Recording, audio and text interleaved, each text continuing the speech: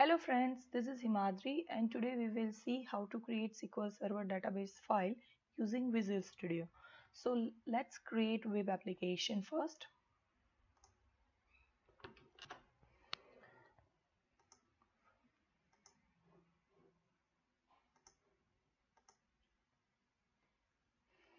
I'm going to call this web application as a demo DB connection.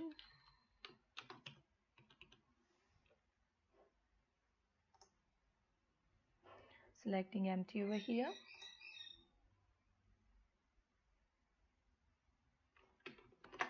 Okay, now go to the Server Explorer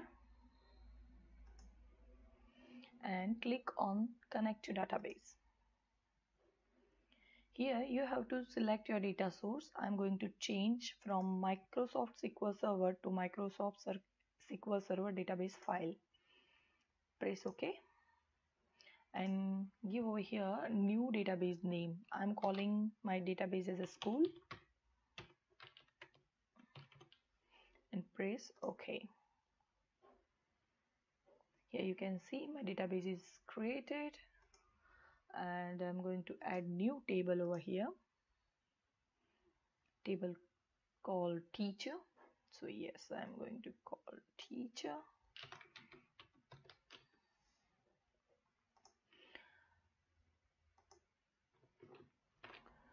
Here you can see my first column ID, data type is integer and it is having the primary key. I want to set some properties as well, so right click on this column and click on properties and see over here identity specification, make it true.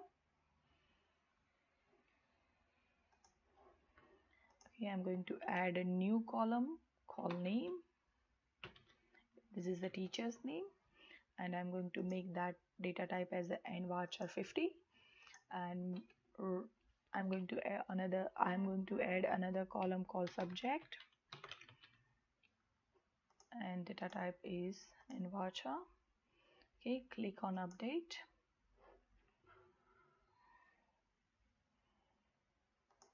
Update database.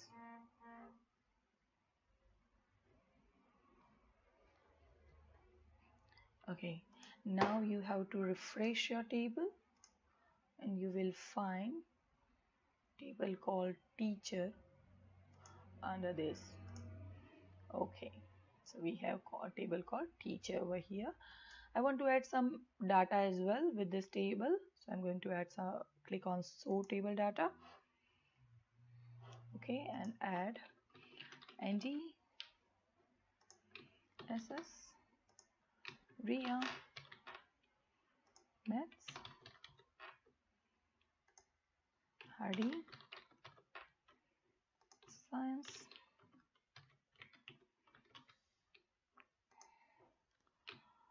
Johnny English. Okay, just press Ctrl S to save this data to this table and this is saved. Okay, close everything and you can click show table data. You will find all those data over here. Of course, I'm going to create a new waveform now, so right click on demo DB connection and add new waveform. I'm going to call this waveform as a home.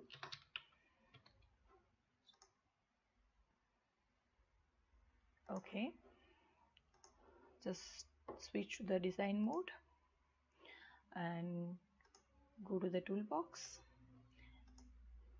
Okay, drag and drop SQL data source over here. Click on this link. Please select the database from here. So it's a school. Press next. Next. As you know, we created a table called teacher. So I'm going to select that table from here, teacher, and I want to display all the column from this table.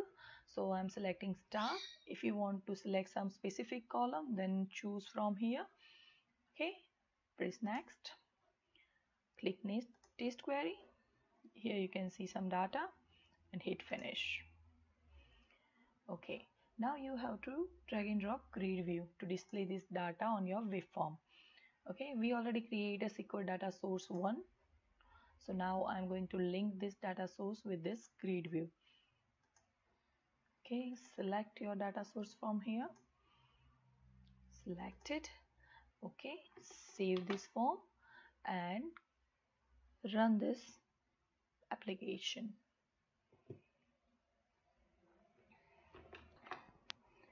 As you can see over here, this is the home.aspx waveform which we created, and these are the data which we display, okay, from the table called teacher. So as you see, we create a SQL Server database file using Visual Studio and displaying the data on our waveform. Thanks for watching this video. Don't forget to like or comment. Please subscribe my channel for more videos. Have a great day.